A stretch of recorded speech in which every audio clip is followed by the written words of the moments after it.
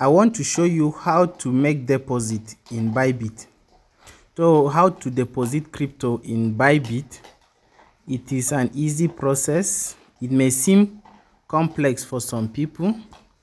So you head over to your Bybit app.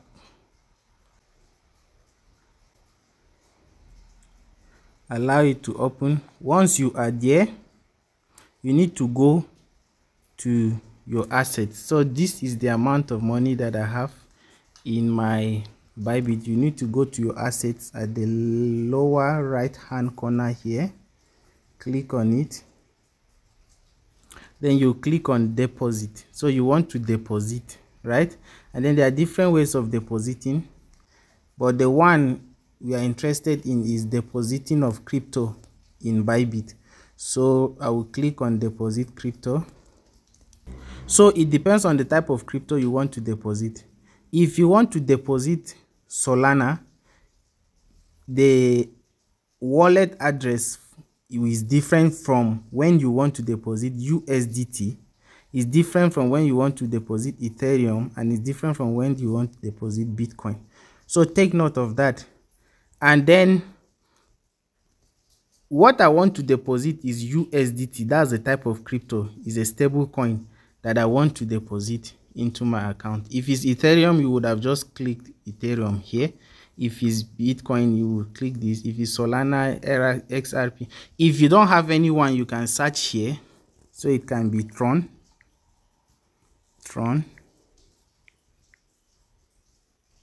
Good. So there is no option for that. Let's see if we can see WIF.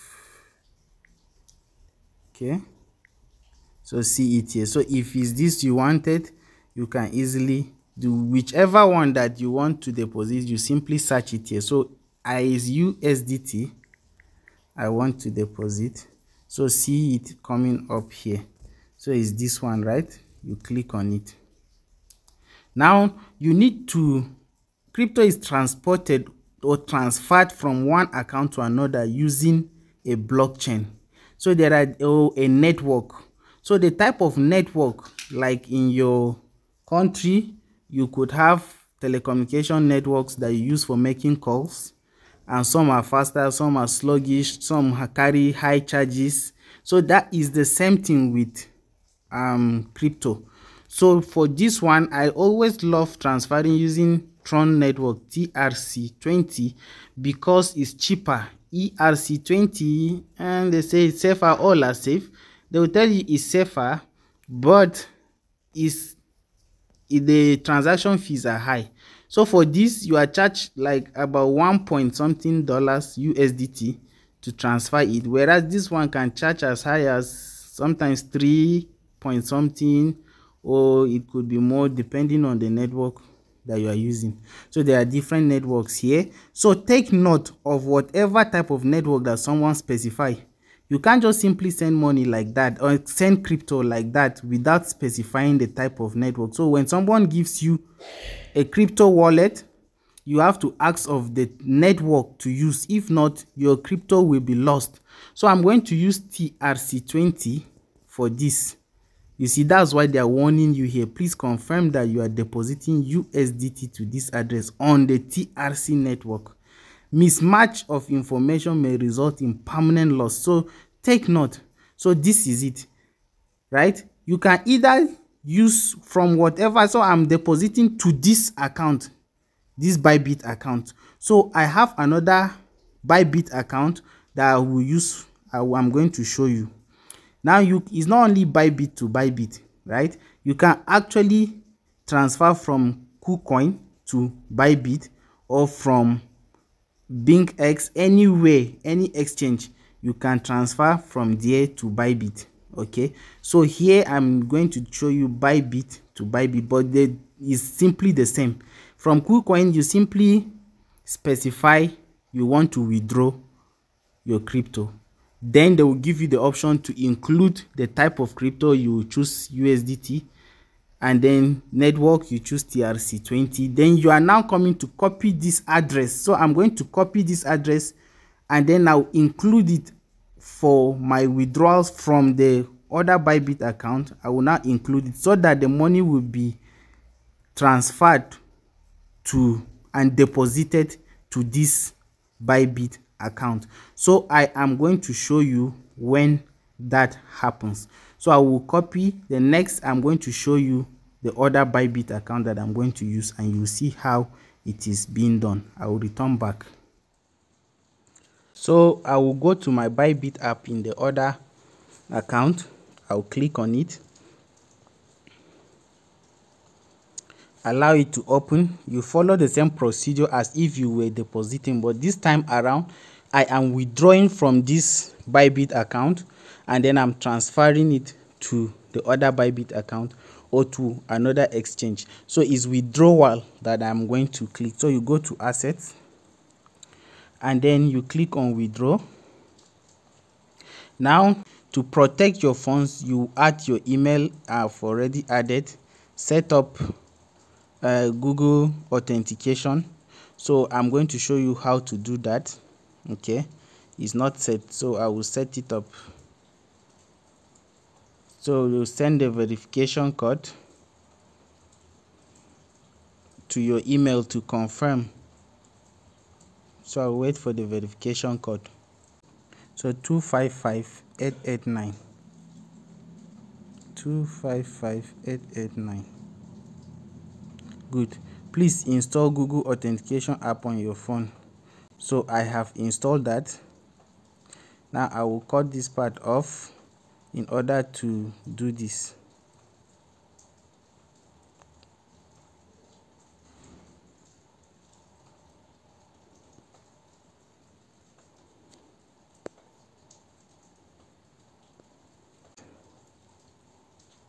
Three 02748. Good. So I have set up my Google authentication. So now I'm going to click on withdraw. So I will select, I want to withdraw USDT from this account and deposit it in the other account. Now if I want to withdraw a different currency, then it means you should have that under your asset. It's only the currency you have that will be displayed. It moves from your funding account. Unified trading account is for trading, so you can't withdraw from it unless you transfer money from your unified back to your funding, and you use this option of transfer. Like you click on transfer. So you are transferring, is it from funding to unified? No, we want to transfer from unified to funding. So that is how you do. Okay, but I have money in my funding, so I'm going to transfer $100 from USD from this to the other Bybit account. So I will now click on withdraw and then you specify, but the only one I have is I'm just saving the money as USDT. So you click on USDT. You see what I told you now is requesting for that address that I copied from the other account, is requesting for it. Now you are going to put it here, paste it here. Then the network you specify, it was TRC20. You see their charges $1.3. For this one, Ton network is $0. For this one is 1.3. This one is $1. This one like that. See the ERC20 I told you, $8. This is very high. Okay, so the money will be deducted from your remaining account balance. Is not going to be deducted inside the amount is specified that you will transfer. Okay, so I'm going to specify TRC20. Okay, so if I include $100, you can see the minimum amount that you can withdraw is $2.6. Now I'm withdrawing $100. It means you see this amount, this $1.3, they are not going to deduct it from here, so you don't need to add 101.3. No, they will deduct it from my remaining balance. So if the amount that is remaining is not up to 1.3, they will tell you it's insufficient balance. So it can't, it has to cover for the remaining balance, must cover for this withdrawal fees of 1.3. So I'm going to input my address. Now one thing with the address, don't try typing that address yourself, please. Copy it and paste it. If you are copying from one phone like I'm doing now, I'm showing you from using different phones, I will send it as a mail and then I will now copy it. Always copy so that you will not miss a single digit. Don't try it, because if you have sent money mistakenly to another wallet, it cannot be recovered. That's the downside of crypto. So take note of this. I'll go to my email. I will copy it. So I'm copying the whole of this. I'll paste this here. Okay. Now there's this option of scanning. That's the option you saw, that barcode that is in the other account. Okay. Now if you want to scan, you simply click on it if you don't want to include it yourself. Okay. Now you see they're telling this address is linked to a Bybit account. It allows internet transfer to enjoy 0 transaction fees. Now I can easily click. They will ask you of the username of the person or the email, and then it will go instant. But this one I'm showing you how you can do that even if it's not with a Bybit account. You can transfer money from KuCoin and then deposit it in Bybit. You get? So I'm showing you that. So I won't use this, even though they're going to charge me $1.3 for this. Okay, so I will show you the option of the scanning. So I'm going to click on this. I'm going to click on the option to scan. You can see the scanning, how it works. So I'm scanning the address, and once you scan, even if, okay, let me just delete this that I pasted, right? So you can use copy, paste to your email, and then you copy it and paste here, right? Or you can use this option of the scanning.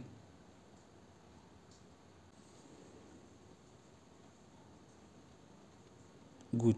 Now you see, by scanning, it has copied the exact wallet address here, but it will not specify the network for you. So you remember to specify this network. Enter your amount. Okay. Confirm that is USDT that you are sending. Network, these are important things. And then you click on withdraw here, right? Now for the internal transfer, is this one is very easy, swift, is instant. You get no charges if it's Bybit to Bybit. Okay, but that will be another video. So you click on withdraw. They will ask you to confirm. So next time there shouldn't be verification for this address because it's my second account. So you click on confirm. Now you get your code. They will send you a code to confirm through your email that you are actually the person, and then through the authenticator app again. So I'll go to the email. So this is the code. I'll copy 72143. Paste it here. Then I'll go to my Google Authenticator app and copy what is there. 889641. 889641. So once you are done, you click confirm. And that's it. Withdrawal submitted at 3:21 p.m. UTC +1. Let's see the time it will take to arrive. In process, please head to the access page to check the status. So let's see how long. Not now. So you see, money has been deducted with the charges as well. So let's see. The time now is 3:22. 1 minute. 1 minute. It has reached. Money has been received. Okay. You see, you have one deposit request pending. So it's pending confirmation. Now in crypto, the money needs to be confirmed across the blockchain. So it needs about 20 confirmations, but it's this within few seconds it should be confirmed. Okay. So let's refresh. You see now 14 has been confirmed. It has all been confirmed. You see that's the notification. So when it has succeeded. So it takes 1 minute for you to receive it, 1 minute to confirm it, and we now have it reflecting in our asset. Now this is how to deposit crypto in Bybit. Very easy. Refresh this. Very easy. So you can use this to do your trading. You can trade with it. Go to derivatives, so you can decide this to choose what you want to trade. If it's Bitcoin, you can do that. If you want to sell, or if you simply want to store it, you leave it here. Or you want to buy if you want to buy any crypto as a form of investment, then you use the spot option. So spot is like you buying with the hope that when the price goes up, you will now sell it back. Or you use derivatives, where you can actually sell and you will still be making profit even if the price is going down, and you can buy and make profit if the price is going up. Okay, that will be a different video. So this is how to deposit crypto in Bybit.